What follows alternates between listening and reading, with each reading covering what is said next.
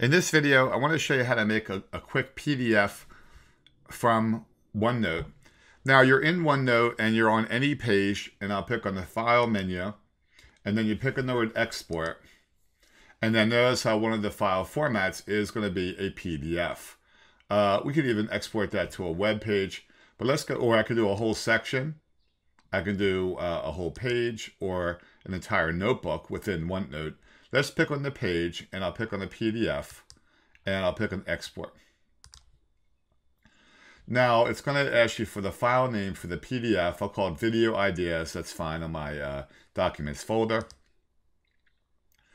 And now, let's see what the PDF is going to look like. So I'll go back to my folders, and I'll go back to my Documents folder. And now you see the one that's called Video Ideas. If I double click on that, it's going to look exactly like the OneNote page, as you can see. So let's try that again. I'm going to close that as the PDF program. And I'll close it of Windows Explorer. Let's go to a different page that I have with handwriting. And in this case, I want to make that into a PDF. So I'll pick on File, Export, and then you pick on PDF here. Now remember, we could do the whole page or the whole section or the entire notebook. I'll pick on PDF, I'll pick on Export, and this time I'll call it SQL class, it's fine.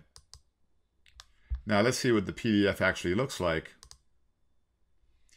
And that was in my Documents folder.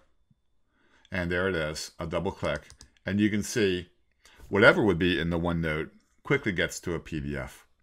So very quickly, I was able to show you how to make a PDF from OneNote.